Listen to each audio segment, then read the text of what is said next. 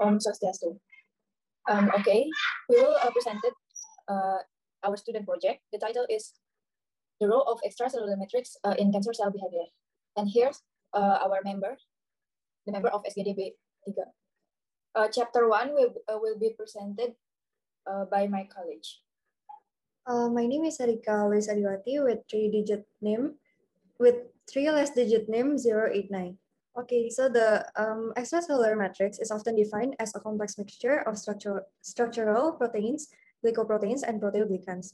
And the function of ECM are providing essential physical scaffolds to maintain tissue structure and produce various biochemical support for its cellular constituents.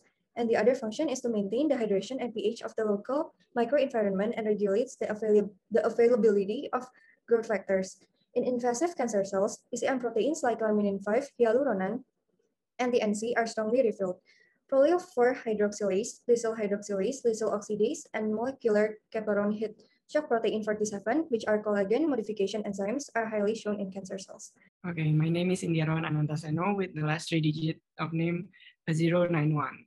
So the formulation of the student project is the first one we have, what is the general definition, structure, and component of the extracellular matrix as an important biochemical part of the cell. And then the second one we have, how do cancer cells develop from causes, symptoms, to stages of cancer. The third one, what is the role of the extracellular matrix in cancer cell behavior. We also have 3 objectives, which are understanding the general definition, structure, and component of the extracellular matrix as an important biochemical part of cell, understanding ways for the cancer cells to develop from causes, symptoms, to stages of cancer, and understanding the role of the extracellular matrix in cancer cell behavior. And then there are some benefits of the student projects, which are show the relationship between the extracellular matrix and the cancer cell, provide information about the development of cancer cells from causes, symptoms, to stages of cancer, and it can improve the knowledge of medical students about the extracellular cell and cancer cell. My name is Agus Eka Darwinata with 3 last digit of name is 087. I will explain about the general structure and characteristic of HM. First is the definition. Extracellular matrix, known as HM, defined as a non-cellular 3-dimensional structure that regulates almost all of the cellular function. It is secreted locally and surround or lie beneath the cells. Second is the structure. There is 2 main structure of HM. There is basal membrane and interstitial matrix. Basal membrane, highly organized interstitial matrix around epithelial cells, endothelial cells, and smooth muscle cells. Synthesis both by mesenchyme and epithelium has porous structure like a mesh, and the major component is collagen type 4, laminin 12, and tactin or nidogen 2 isoform, and sulfated proteoglycan. The second is interstitial matrix. It is present in the space between cells in connective tissue, between parenchymal epithelium and underlying vascular and smooth muscle structure. It is synthesized by mesenchymal cells and form 3D amorphous gel structure. The major component is fibrillar and non-fibrillar collagens, fibronectin, proteoglycan, elastin, and hyaluronate. Then there is function of HM.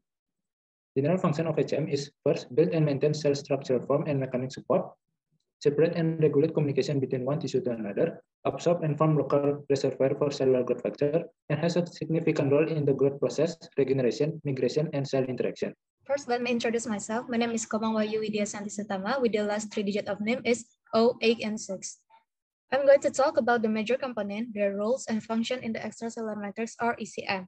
The extracellular matrix or ECM is a complex network composed of macromolecules organized in a cell or tissue-specific manner. Components of ECM, as can be seen on diagram, are 65% of water and 35% of biomolecule. Biomolecule can be divided into 3 groups, which are fibrous structural protein, water-hydrated gel, and adhesive glycoprotein and receptor. First is fibrous structural protein. The main function are to contribute to tensile, strength, and recoil of the cell. They are collagen, elastin, and fibrillin. Collagen provides structural support to the ECM, elastin responsible for extensibility and elasticity of ECM, and fibrillin provide a platform for the elastin deposition in ECM. Specific structure, characteristic, and roles can be seen on table as presented. Okay, the second one is water-hydrated gels. The main function are to contribute to compressive resistance and lubrication, also important in cell signaling process. The components are proteoglycans. Proteoglycans itself are attached to glycoaminoglycans via side chain. There are 4 types of glycoaminoglycan. First is hyaluronic acid, which function in wound healing process. Second one is keratin sulfate involved in CNS development, chondroitin sulfate involved in strength of cartilage, and heparan sulfate involved in blood coagulation. Example of glycoaminoglycan and its function can be seen on table as presented. Third is adhesive glycoprotein and receptor. The main function is to connect one element to another in the SCM. They are fibronectin, laminin, and integrin. Fibronectin. Fibronectin for the interior part of the SCM is going to form focal adhesion. For the exterior part of the cell is going to transmit signal to the cell. Second one is laminin. The main function is to as a component of basal lamina where cell scan receptor can be attached. The third one is integrin, which act as a molecular glue that connects SCM component. Specific function of each protein can be seen on table as presented. My name is Ratama with 3-digit last name 0A5. So I'm going to explain about the general definition, structure, and components of the extracellular matrix as an important biochemical part of a cell. So extracellular matrix interact with cell and tissue to maintain several things, which are cell fate, differentiation, sensation, and interaction with extracellular environment, and homeostasis. For the cell fate, it can further related to several things. For the first one is the reservoir of growth factor, which in the process, the growth factor is modified to insoluble, unavailable, and not bioactive. But it will be ready if it is going to be used sometimes.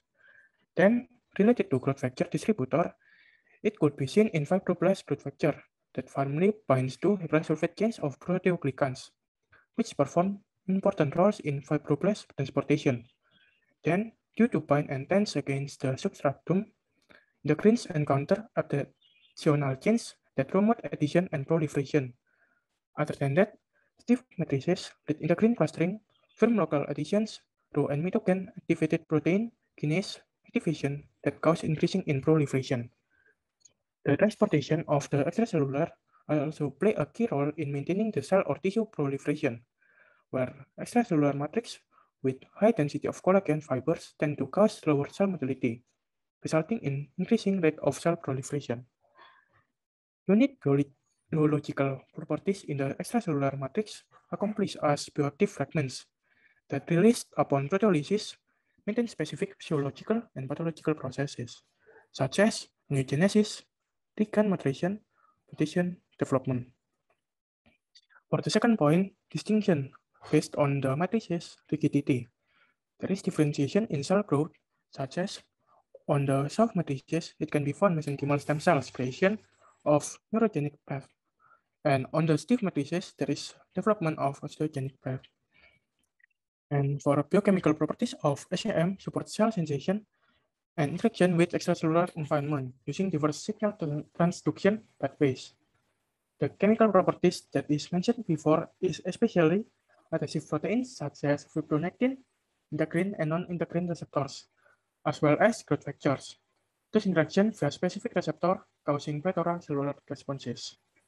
And for the last point, extracellular matrix is the main component in directing homeostasis of tissue or cell by providing essential biochemical and biophysical signs that purpose to keep the cell or tissue in balanced state. Okay, let me introduce myself first. My name is Diva with 3 last digit of name 084. So right now I'm going to explain about extracellular matrix growth factor. So the extracellular matrix plays important roles in many normal and pathologic processes, including important roles in development, in inflammatory states, and in the spread of cancer cell. There are 3 kinds of growth factor of extracellular matrix that involved in this process, such as vascular endothelial growth factor, fibroblast growth factor, and also transforming growth factor beta. The first one is vascular endothelial growth factor. So the vascular endothelial growth factor is a heparin-binding glycoprotein. This growth factor, also known as vascular permeability factor, because of its function to increase vascular permeability. There are 6 classes of vascular endothelial growth factors, as written on the slide, and also there are 3 kinds of vascular endothelial growth factors receptors, such as VEGFR1, VEGFR2, and also VEGFR3. This growth factor has 2 functions. First one is to stimulate endothelial survival, and the second one is to increase vascular permeability and hemodynamic effect activity. And the second growth factor is fibroblast growth factor. Fibroblast growth factor is an immunogenic factor that can make heparin complex. There are 28 types of fibroblast growth factors. 19 fibroblast growth factors found in pituitary gland, brain, hypothalamus, eye, cartilage, bone, corpus luteum, kidneys, placenta, macrophage, and also in hepatome cells. This growth factor has functions in body homeostasis and also mediates the process of angiogenesis. So the third growth factor is transforming growth factor beta. This growth factor is a polypeptide protein that actively involved in growth process and cell differentiation. Transforming growth factor beta, also known as proper family bone or ligand and receptor, has an important role in stabilizing the structure of blood vessels. This kind of growth factor is found in tumor and normal cells, especially in kidneys, placenta, and also thrombosis. My name is Ibu Darwinata with 3 last digit number 083. The cause of cancer. Cancer is one of the most difficult and well-known non-communicable diseases in the world. This condition is caused by a genetic mutation that causes uncontrolled cell reproduction and cellular proliferation in healthy cells, sustaining proliferation signal, holding growth suppressors, resisting cell death, permitting replicative mortality, inhibiting angiogenesis, activation, and metastasis are some of the distinct properties of the malignant cell.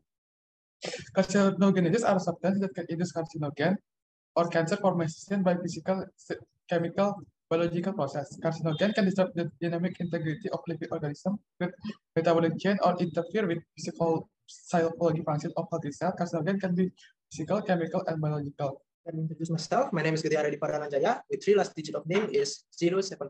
So I will explain about the biological carcinogen, physical carcinogen, and also chemical carcinogen.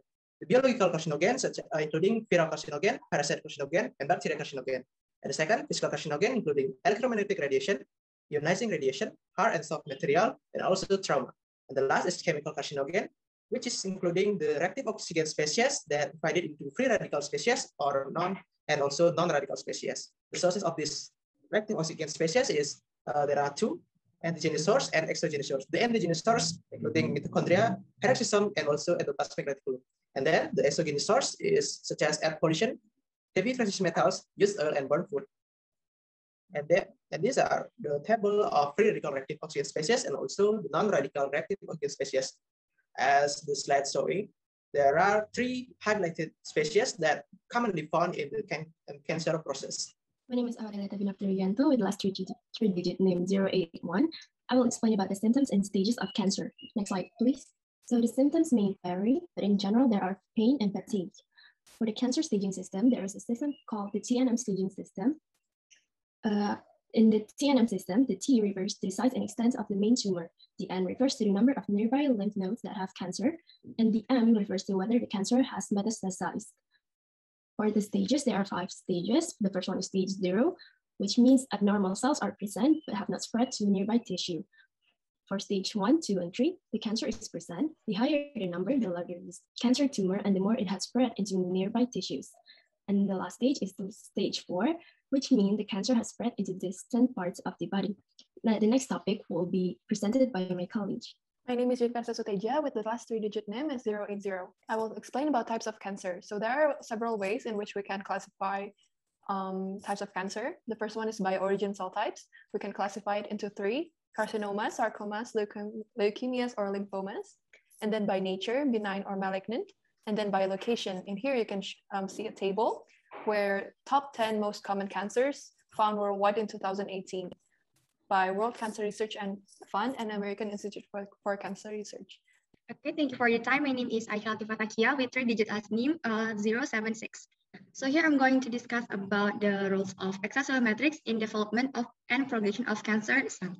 So the first one is particle arrangement and orientation of ECM extracellular matrix constituents form a tissue-specific microenvironment that plays a critical role in tumor propagation. As the most significant ECM component, collagen dictates the primary functional properties of the matrix. Indeed, changes in the deposition of degeneration or collagen can lead to the loss of ECM homeostasis. As tumor cells proliferate, the surrounding ECM undergoes significant architectural changes in a dynamic interplay between the microenvironment and resident cells. Increased depositions of matrix proteins promote tumor propagation by interfering with cell additions, cell plurality, and ultimately amplifying growth factors in the link.